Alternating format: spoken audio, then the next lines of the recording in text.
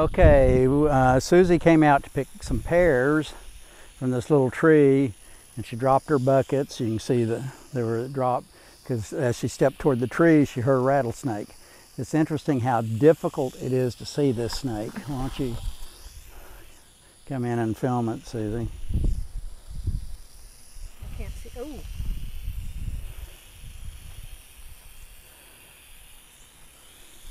See if I can zoom in on him. Okay, I'm going to get closer. Zoom out a bit. I can't, it's so bright I can't really see the screen, but I'm sure I'm on it. Okay, I've got a snake stick and stuff. Oh, so stay back, honey. Okay, here. I've got a snake stick in a barrel. So, you ready, Susie? The reason this snake is here, I think, is because the pears that have fallen on the ground are attracting mice and rats. Stay back. Oh, so stay back. You stay in there. Okay, you want to come film her where you can see her? Not really. Not fond of it. Here, you film. Okay, just here. Okay.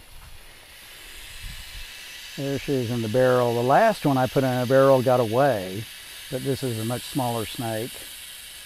And I said she, but this is a male, judging from its tail. A thinner tail than a female has. It's got a little bit of a bulge in it, so it's eaten something recently. And I will haul it off this evening up into one of our pastures so that it doesn't stay up close to the house. In this area, rattlesnakes have small home ranges, 2 to 3 acres, because there's plenty of food. I was corresponding with somebody out in Arizona who was shocked at how small the home ranges were, but that's because in Arizona they have to have a much larger home range in order to find enough food. Here there's rats and mice and stuff everywhere. So I'll haul him off far enough so he won't come back and find his way back. He's just going to stay in this barrel for a little bit. Okay, good snake keeping.